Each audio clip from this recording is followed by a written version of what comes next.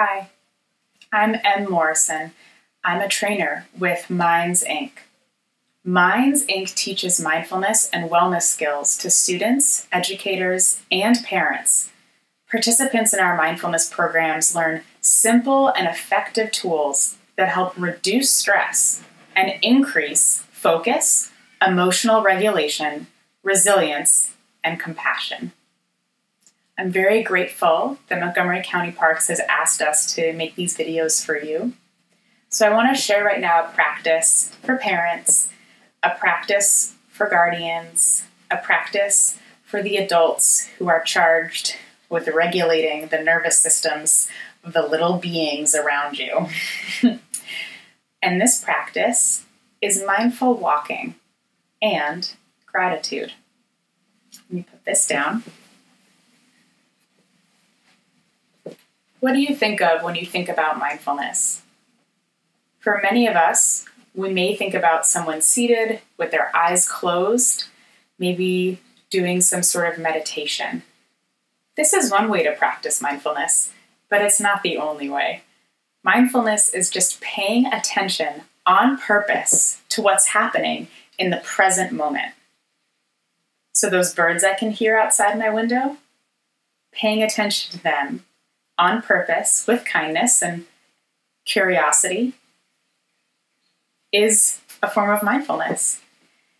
And I've noticed right now for myself that taking walks, especially in some beautiful Montgomery County parks, which is where I live, has been really important to maintaining my emotional well-being. So one practice I want to share is around how we can walk in a way that is more mindful. Often I find when I've been taking walks lately, my mind is still full of thoughts, concerns, worries about the past and the future. It's a little harder for my mind to be in the present. Or sometimes I'm walking the dog and I'm really focused on wishing that she would just get on with her business so I can get back in the house. Not really being super just aware of what's happening in the moment, more fixated on what I have to do later, why I have to get back in the house. If you've noticed this happens to you, you might enjoy mindful walking. So, with mindful walking, the point is not so much to walk in any particular kind of way. You can walk as slowly or as quickly as you would like. The point is to walk at whatever speed will allow you to really come in and notice what's happening in the present moment. There are a couple ways to do this. One way is mindful walking and a set pace and length. I might pick a space that's about 10 feet wide, and I'll go back and forth in these 10 feet. As I walk, I'll try to focus my whole attention and awareness on what's happening right now. The sensations of lifting my foot, placing my foot, and shifting my weight onto my foot. Lift, place, shift. Lift, place, shift. After a few paces, I might go a bit faster. If you have a backyard, maybe you can do it there where no one sees you and thinks you're looking weird. But if you're doing it out in front of a lot of people, you can move at a normal pace. Just noticing, lifting, placing, shifting. Lifting, placing, shifting. Noticing the contact between the feet with the ground. You might also notice that if you're picking a place about 10 feet apart and just pacing back and forth, you're not actually going anywhere. And that's sort of the point, is that so often we walk with a destination. I'm not fully present right here because I'm thinking about where I'm going. So this is a practice of coming back and noticing just the act of walking, which for many of us can be very pleasurable.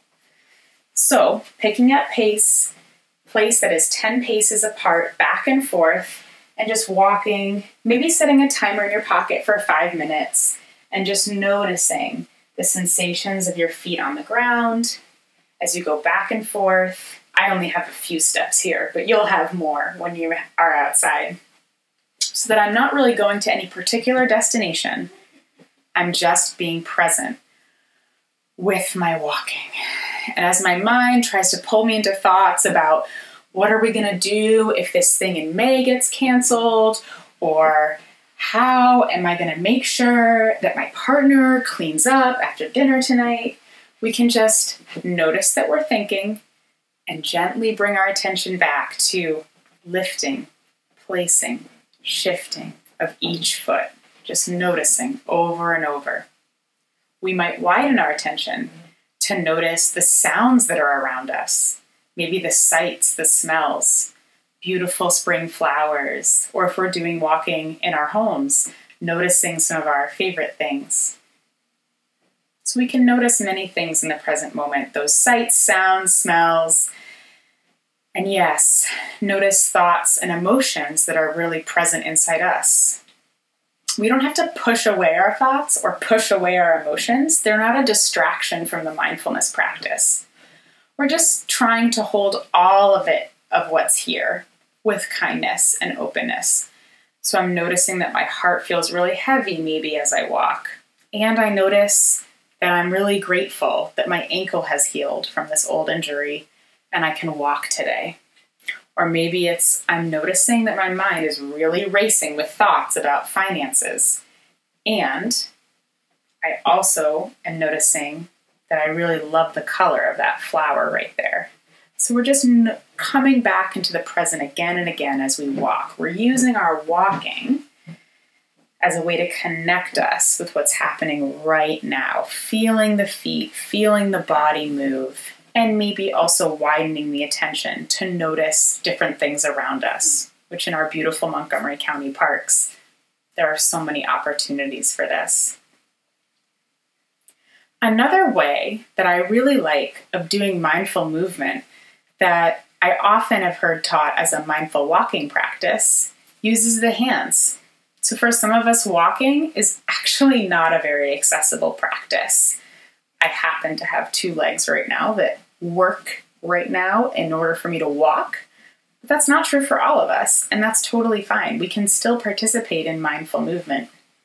What you might do is from wherever you are, maybe sitting down, taking the hands on the legs, and then lifting, flipping, placing, lifting, flipping, placing. Using the hands as the sole focus of your attention, so that as your mind wanders, you can bring your attention back to the sensations in your hands. It's a mindful walking practice that's more accessible for some of us, especially when we're social distancing. So that's a little bit of a mindful walking practice. You can pick a space about 10 paces apart and go back and forth with no destination. The only object is to really be present as you walk.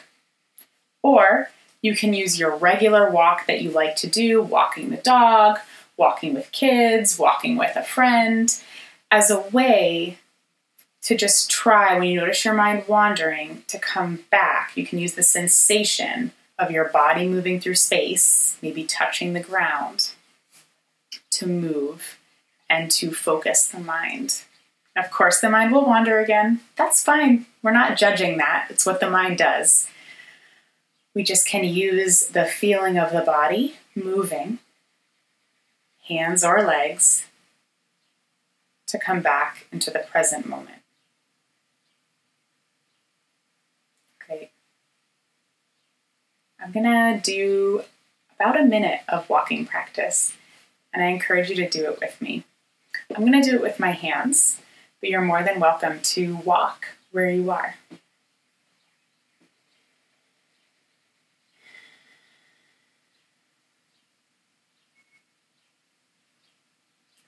Eyes can be open,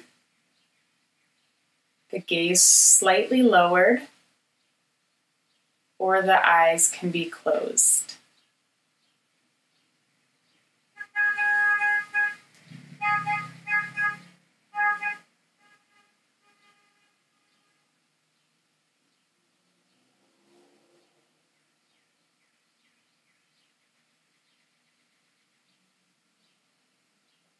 You may find you need to slow down in order to really stay present and notice. Our bodies are really good at moving into hyperspeed once they get comfortable with a movement. So if we go twice as slow, sometimes we can feel twice as much.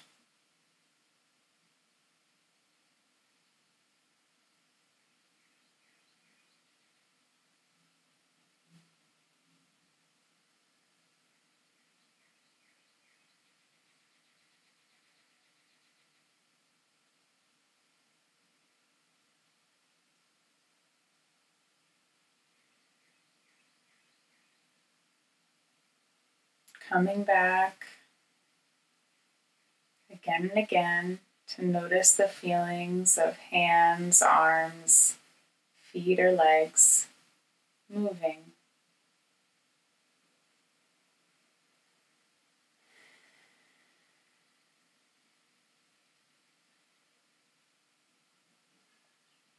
Thank you for practicing with me.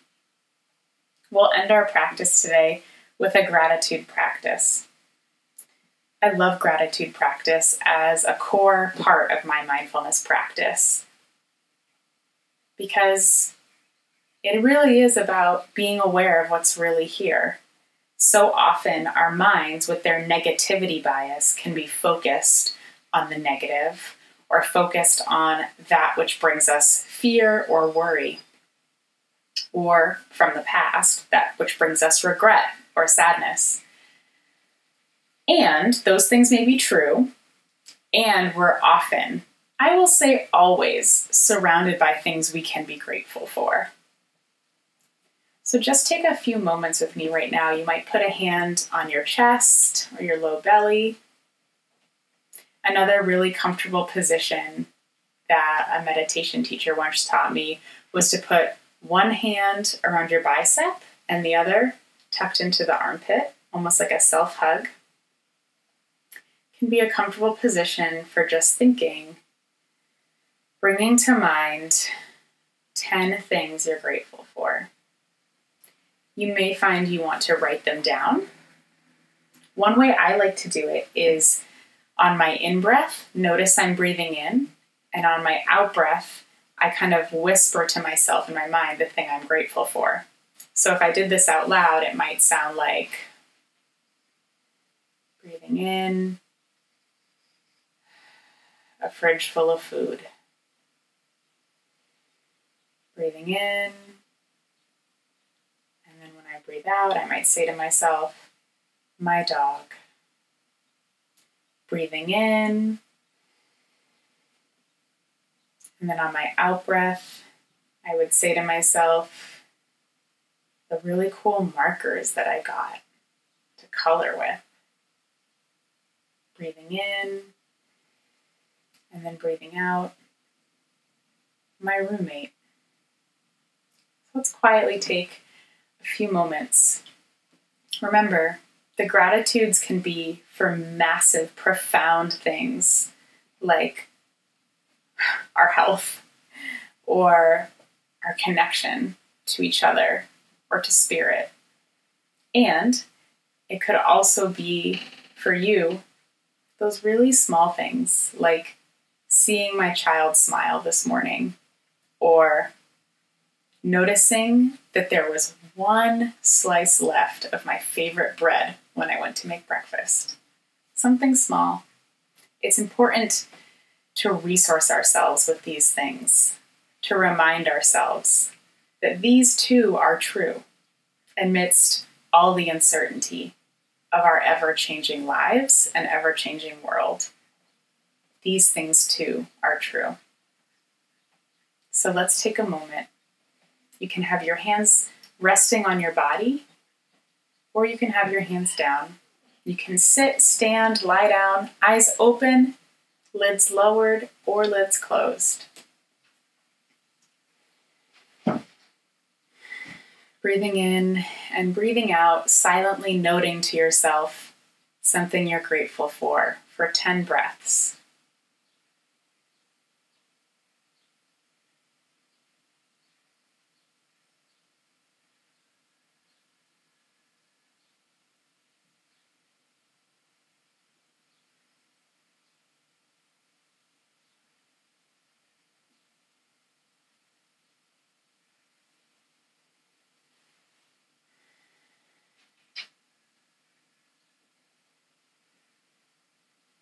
Thank you so much.